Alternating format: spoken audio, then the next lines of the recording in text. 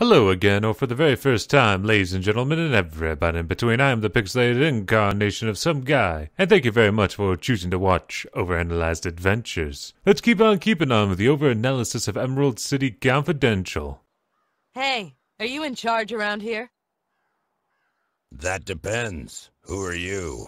Now, just like every other character we meet in this game, the Tin Man goes on for a while about stuff and things, and most of it's just lore building. Not too much of it is particularly important to our quest. Other than one, he won't let us go to the area we need to go to because, well, it's an adventure game, and things aren't allowed to be that simple. And two, he's the governor of this land. And three, he's an alcoholic. Well, at least he's an oil guzzler, which I assume to a Tin Man's like being an alcoholic. And four, he's corrupt. Just listen to him. I'm supposed to be in charge, I guess.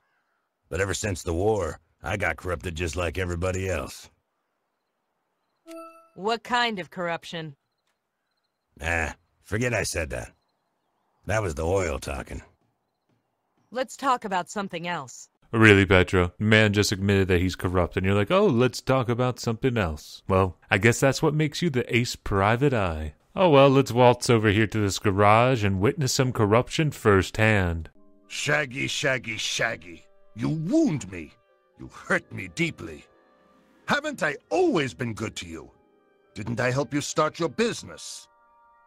Yeah, but, And have I asked for much in return? Think of where you'd be without me. You were eager for my help when you started, and now you want to refuse me? I didn't have much, choice, did I? There's always a choice. You can either pay me what you owe, or you don't.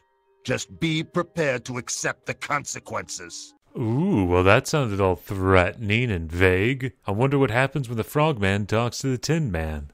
So, how much did you extort today? Extort? I do not extort. I merely get paid for services owed. You just watch your back, Frogman. You just remember who is really in charge here, Governor. So yeah, the town of Flo, the town we're in, the Frogman runs it. He's like a mafioso demanding payment for services rendered. So obviously we got to do something about that. Because, you know, we Petra, we're gonna fix everyone's problems. Why are you so afraid of him? Afraid? Who said I was afraid? You agreed with whatever he said. You're supposed to be in charge. Yeah? Well, it's not that simple. I might be in charge, but that guy's in control.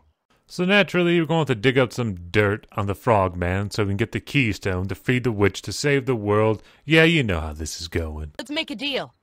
I get the evidence, and then you tell me where the expedition party went. Are you serious? Do I look like someone who jokes? Huh. Why not? Now, if you're confused about the expedition, don't you worry. That's what I'm here for. Basically, the university sent out an expedition that Ansel and all those other guys were on to find the keystone. And we're going to follow in their footsteps because we're pretty sure they found the keystone. So anyway, let's go ahead and talk to the sawhorse and go off to the Frogman's villa. You're really made of wood. Do you mind? It's kind of a sensitive subject. Sorry. So this all may seem a bit confusing, and that may be due in part to my editing, but also because there's a lot of information to digest here. Let's see if I can summarize what's going on in the town of Flo. There's a frog. He's running a protection racket. We need to find some evidence on it so we can find where an expedition went, because we think the expedition discovered the keystone, which we need to find to free the witches. And the person who knows where the expedition went is the governor, who's an oilholic and also allowing this corruption to happen because he's a broken man for reasons we don't quite know yet. All right. The game's taking a hard Noir turn, and let's check out this swanky villa that apparently a frog owns. Hello? Hello. My name is Petra. I'm here to see the Frogman. What is this regarding? So that's the Frogman's secretary, I guess? I'm not entirely sure what she is. The co-owner of his mafia organization, which just seems to be her and the frog, so it's not really that big of an organization. But nevertheless, this lady right here apparently has some history with the Tin Man. They used to be lovers or something. I'm not really sure, but the game implies as much. But nevertheless, the first go-round with the Frogman, there's not a whole lot to do? You just kind of chat him up for a while, and then he tells you he needs to pick up some magical artifacts from the city, and well, we're going to do it to prove that we're loyal to him or something like that. It's not terribly difficult. All we need to do is go back to Scraps, and she has a magical item on layaway for him. Thanks, Scraps. Anytime, neighbor. So, what's so magic about this paintbrush? Oh, it's horrible. Or do I mean wonderful? Either way, it lets you paint whatever you think about. Well, that does sound like it could be horrible or wonderful. It also sounds like there could be 1,001 uses for it, but oh wait, there's only one use for it in this entire game. And we haven't gotten to that point yet, because we need to find some evidence on the Frogman. So that entails talking to all the business owners and trying to figure out what the hell's wrong with their lives, and we fix it, and then yada yada yada, the evidence is revealed to us. So we talk to Shaggy, who we find out has some sort of speech impediment, and also that he's in love with the girl who owns a diner across the street from him. So naturally, we need to hook these two up in order to solve their problems and to get the necessary evidence to put the Frogman away. You're in love with Miss Cake, aren't you? No, no. Hey, why would you think that? I'm a detective. I know these things. And I'm not blind. You won't, you won't tell her, will you? Don't worry. Your secret is safe. Alright, so let's cut to the chase here, folks. All we gotta do is we gotta cure Scrappy of his little speech impediment by using some magic on him. That way, he'll have the courage to go over and talk to the girl across the street and confess his undying love for her. I think you have a shot at Miss Cake now. Don't be silly. Miss Cake is the moon and stars. And my speech is the dark clouds that block them from my sight.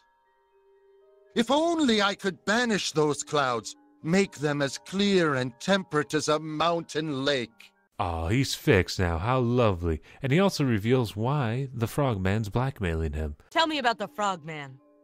Oh, who cares about the Frogman? He can keep that worthless spell. Spell? The Woodsia spell. Woodsia? Yes, see? Woodsia! Well, okay, we now know what's going on. Turns out the Frogman's giving these people magic spells so their businesses can succeed, and then when their businesses succeed, he's coming in and asking for a higher and higher percentage of the profits. A pretty good racket, now that I think about it. But hey, we're here for the love story, right? Let's go see this lover boy chat up the lady at the diner. Table for one? One is such a cold and lonely number. I cast it away. It shall never be uttered in my presence. I'm sorry? Is there anything I can help you with? Only the rest of my life? Yeah, he's coming on a bit strong. As I said, I could not contain myself. You've been coming in here for months and you barely say a word to me. You don't know me. You don't know anything about me. But I do. I know I am incomplete without you. I am nothing if I... Stop it. Just stop it. I think you should leave. But dearest, why? I've just bared my soul to you. You march in here with your fancy words and you think you can just... what? Sweep me off my feet? Change my life? I've had enough of that foolishness back in Munchkin country. I don't need it here. Get out of here, Shaggy, and don't come back. But... Go! Wow, that's actually kind of refreshing that she didn't buy into his fancy words. So naturally, we gotta change Shaggy back, and then he goes back and apologizes for speaking all fancy. I kind of feel like there was probably a middle ground that could have been reached here, but hey, whatever. If you got a disability, just roll with it, kids. You're better off with it than without, I guess is the message. It was stupid, and, I'm sorry. Stupid is right, but I suppose it was sweet, in its way. You're not, mad? No. Maybe it's the mountains. I just can't stay mad when I'm near the mountains. You, like the mountains? Of course, it's beautiful up there. Have you ever seen them from above? You know, in a gump? In a gump? No, I haven't. Aw, but all's well that ends well. These two are gonna inevitably hook up. God, I wonder what the age difference is. Oh well, the diner lady eventually reveals to us that yes, the frogman gave her some magic so all of her plants could grow so she can operate her diner. So with all that evidence locked away in our little brain, we can go back to the frogman and try to break into his vault and find more important documents. Oh, but first we gotta tell the mafioso secretary lady that the Tin Man doesn't want to get back together with her because, you know, he's a governor and she's like a mafioso now, so it's kind of a conflict of interest. And all that's symbolized by him refusing to take back her locket that she gave to him or something like that. Who knows? We hardly know these characters. Why are we so invested in their lives? He said for you to stick it where the sun don't shine. He really said that? Yeah. He must hate me. He's not wishing you any goodwill, that's for sure. Nimmy and me seems to be the type who doesn't express her emotions often. But right now, she's struggling to keep a lid on them. Well, thank you for that exposition to make up for the lack of animation on this character. So anyway, we go inside now, and oh no, her and the frogmen are feuding. Disturb you from what? Staring out the window, counting your money? What's got into you, Nimmy? Nothing. Everything's just dandy. What got into her? I have no idea.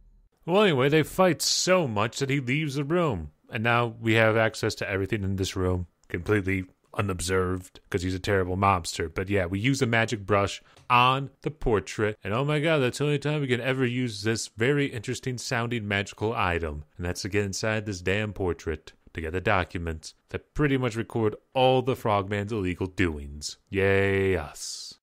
Haha! I've hit the jackpot! Names, dates, account numbers, these files have it all. Well, that was relatively easy. So as you would expect, we go back to the governor and hand over all the information to him, because there's no police force in this town. I have something I think you want. Oh, really?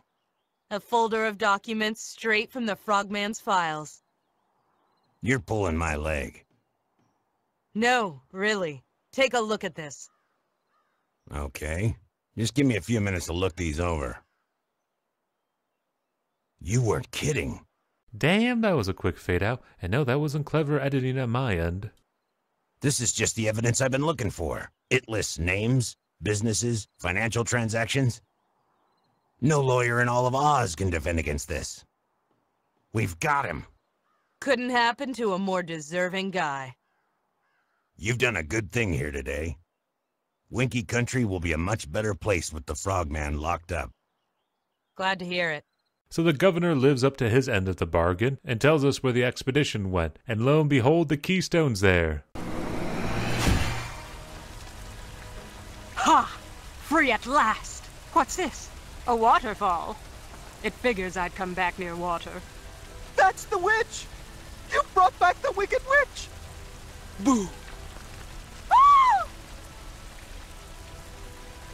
Ha! That felt good. You, girl, you brought me back. Yes, and the name is Petra.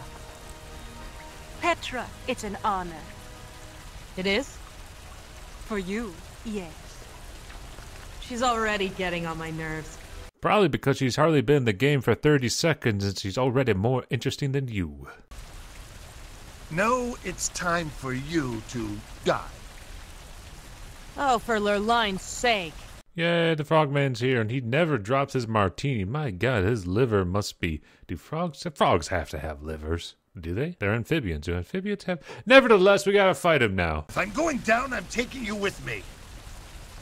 I am not without defenses of my own. Behold, the wand of Ivaldo, smuggled to me from the distant kingdom of Ev. This wand belonged to the cruel king of Ev. With this wand, he terrorized the land. Now, I shall terrorize you! Why don't we just have a gun and shoot him? A child's toy! Impudent witch! What a crazy action sequence. All we need to do is get the horse to where the frogman is, and well, the horse kind of kills him. I'm gonna regret this! Huh?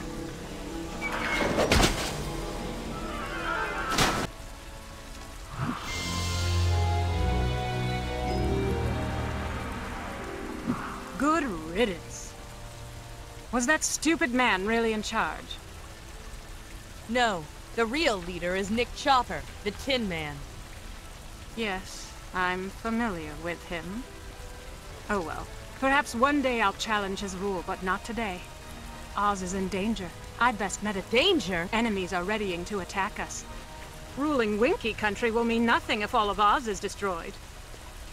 Ooh, how intriguing. Ooh, how intriguing. Well, that does it for this episode of Emerald City Confidential. And in Dave Gilbert's own words, I used to write so much unnecessary dialogue. Yeah, truer words have never been spoken, but at least he's aware of it. And I'm pretty aware that I can probably finish this thing off in a couple of episodes. So hopefully I'll see you for those episodes, ladies and gentlemen, and everybody in between. I've been SomeGuy. Have a good morning, a good afternoon, or a good evening. And yeah, this outro's going on for a while. All right, bye-bye.